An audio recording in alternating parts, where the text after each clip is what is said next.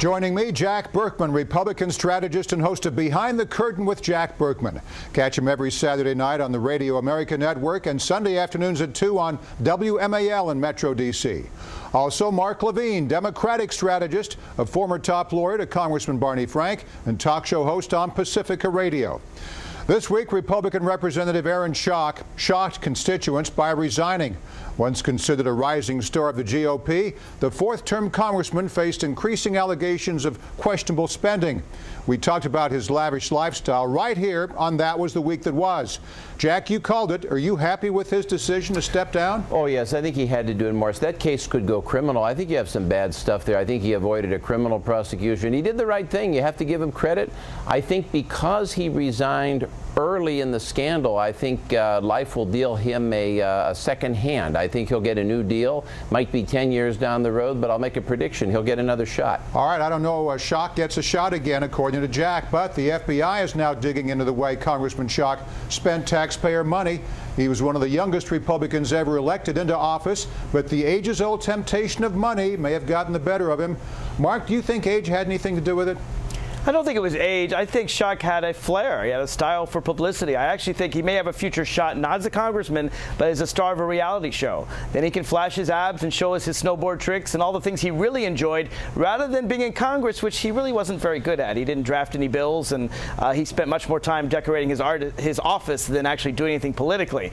But he's got style. We'll see what happens to him. Mark's right. I have no rebut. I have no rebut to that, Morris. I think he's right on all counts, sadly. I do think age, though, the one point I would disagree with. Well, let's say immaturity, age, but I think immaturity. Yeah. Again, the age-old thing of money. You know, you see all this money out there, and why not go for it? I actually think it wasn't the money he wanted per se. I think he wanted all the attention and all the style, and then he improperly used money to get it. And I'll say this: people of the group of people, of the group of young men I have watched get elected to Congress between, say, age 28 and 35, very few of them, very, very few of them ever make it. And the reason, whether it's age or maturity, it's almost always a problem. It's a problem something in the 80 to 90% range, looking back in the 25 years I've looked at Congress. Interesting. All right, well, while Schock is leaving his seat, Israeli Prime Minister Benjamin Netanyahu is keeping his. Netanyahu was locked in a tight re-election race, made some major promises, including no two-state solution with Palestine. The White House isn't happy. There are obvious policy implications for Prime Minister Netanyahu's comments, and it has, in the mind of the President and other senior members of his team, created a need for the United States to reevaluate our approach. GOP Senator Marco Rubio called this reassessment a tragic mistake, but it's been a long-standing objective of both Democrats and Republicans to have a two-state solution. Jack, what do you think of the reevaluation? Well, he said, I don't like it, Morris. What he said is reevaluate our approach, take another look at our approach. What he means is he wants to reevaluate our whole relationship with the state of Israel and reevaluate our alliance with Israel, which is horrifying. Israel is the only beachhead for the United States in the Mideast. Without Israel, I don't think we even the Saudis aren't reliable allies anymore. It's thank God Netanyahu won, but the problem is now it leaves Israel without relations with the U.S. government. This isn't Netanyahu's fault, it's Obama's fault. Obama has a fixation, he's got a problem. I think it's rooted in his just fundamental anti-colonial views. He's got this worry and concern about Anglo-American imperialism. It's almost as though he roots against his own country. We've seen it in Africa, we've seen it in this hemisphere, and now we see it glaringly in the Mideast. Well, I remember when he came in after George Bush, he went on the what people call the apology tour, but really he was trying to tell the world, look, we're not the wild cowboys that Bush and Cheney were, and maybe you were seeing just a continual fixation of that. What do you think, Mark? Well, I'm not going to go into the psychological treatment of President Obama. I think that's a little silly. At the end of the day, Netanyahu has been all over the map. First he said he supported a two-state solution, then right before his election he said he didn't want a Palestinian state. Now, a day after the election, do you like a two-state solution? Jack, a day after the election, he came back and he said he supported it again. So he's a politician. Mark, he's a crafty politician. Do you support it? I support a two-state solution if it can be peaceful and demilitarized and not controlled by ISIS. Mark, the White House and Netanyahu have had a strained relationship for some time, and House Speaker John Boehner hasn't helped. Now Boehner is planning a trip to Jerusalem. Mark, for decades, Israel has never been a partisan issue. Is the GOP in danger of making it one? I think that's exactly what Speaker Boehner wants to do. What he's taking is the fact that, let's face it, President Obama and Prime Minister Netanyahu do not like each other. That's no secret. He wants to really try to drive a wedge there. But what he won't do, and where I really disagree with Jack, is he won't drive a wedge in the fundamental support and alliance between the United States and Israel. Yes, Obama and Netanyahu, they don't like each other. All I can say is thank the U.S. God and Israel will always be allies. Thank God the Congress reached out to Israel, or the alliance may have withered. The alliance may have atrophied. The alliance may have gone away. This is personalities. It's not the alliance. All right, let's switch gears. The battle over confirming Loretta Lynch as the next Attorney General has reached a fever pitch on Capitol Hill. Republicans have refused to vote because of an unrelated fight involving a human trafficking bill. Jack, this is starting to become a pattern for the grand old party. Hold out on one vote in exchange for something else. Well, that's politics. Both parties do that. Nothing wrong with that. That's tied to just about every nomination you've seen, every controversial nomination you've seen. What really is disturbing here, Morris, is there are those on the left who are raising the specter of racism. They want to play the race card. They want to accuse the Republican Party of race. They say, well, this is the first African-American woman. That doesn't mean the Republican Party is guilty of racism. I think that unfounded allegations of racism in politics are every bit as bad as racism itself. There's just no place for it. I think a number of Democrats owe apologies this week, but I'm not hearing them. Well, Democrats claim there is racial bias, even comparing Loretta Lynch to Rosa Parks.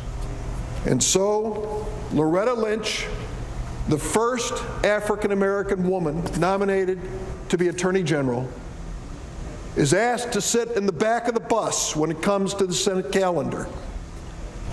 Senator John McCain said there's no room for inflammatory rhetoric like that in Congress. Mark, does he have a point? Does your party go too far here? You know, this isn't a racist thing. What it is Republicans being Republicans. They're trying to gum up the works of government every chance they can. In this case, they attached an abortion bill to an unrelated human trafficking bill. And the irony is the Republicans actually support Loretta Lynch more than the current Attorney General Eric Holder, but he gets to keep his job because they're holding up her nomination. Mark, let me ask a question. Do you agree with Durbin's analogizing this to Rosa Parks? It's not Rosa Parks, but it is the longest an Attorney General has not been nominated in U.S. history, with one exception, Ed Meese, and that's because he had financial trouble. This is not a controversial nomination, Jack. They shouldn't be holding it up. There is a product, I think it's called Gum Out, that basically takes care of the gears and wheels. Maybe, Jack, you could get the Republicans get some oil for the Republicans, Jack. And, you know, I'll look into that, Morris. I think I may have a can in the basement. All right, speaking of going too far, some are saying President Obama did just that with his recent comments on voting.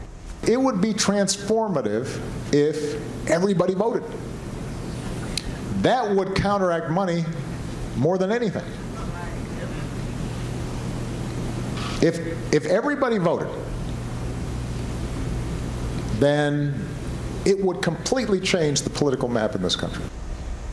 At least 26 other countries have mandatory voting. Should the U.S.? Jack, what's your take on Obama's Well, I think when the president talks about people voting, I think he's thinking of people that have been in the grave for many years. He wants those to be included. Oh, that's part of the problem I have. That's part of the problem I have. The president does not want fraud. This is, on a serious note, this is kind of, Morris, this fits in with his big government philosophy. He wants to force health care. He wants to force the banks. He wants to force everybody to do something. And voting's terrible, and Jack. now he wants to force even democracy. Oh, my God, voting's terrible, terrible thing. Well, now, Obama went on to say people who tend not to vote are young, minorities, immigrants, or come from a lower income. Historically, those demographics are more liberal.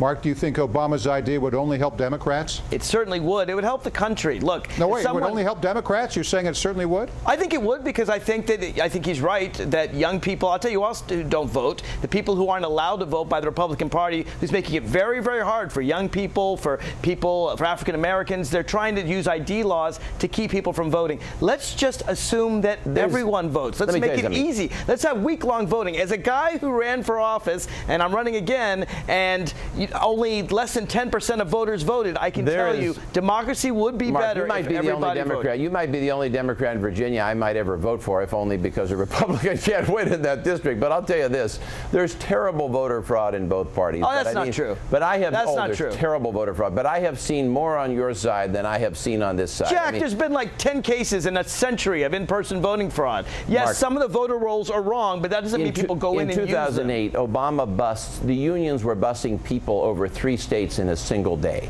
Yeah, 3 states in a single the day. unions bust people. I'm not sure what the issue is. Here's the issue, Jack. How about this? How about you and I agree? You can go into a voting booth and they take your picture and you sign under penalty of perjury that you are who you say you are. Same day registration. If you lie, throw you in jail for 5 years. Well, yes, but and that's everybody not the could vote that way. To force there people shouldn't to vote. be a burden of voting. Well, yes, voting but is you a see, right, not a privilege. That's It's a all right true. a lot of people died That's for. all true, Mark, but it's off the point. The president is saying he wants to force everybody to vote by federal law.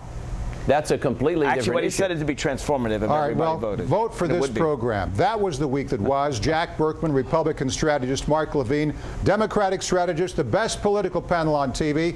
Thanks to you both. Thank you, Morris. Thank you, Mark.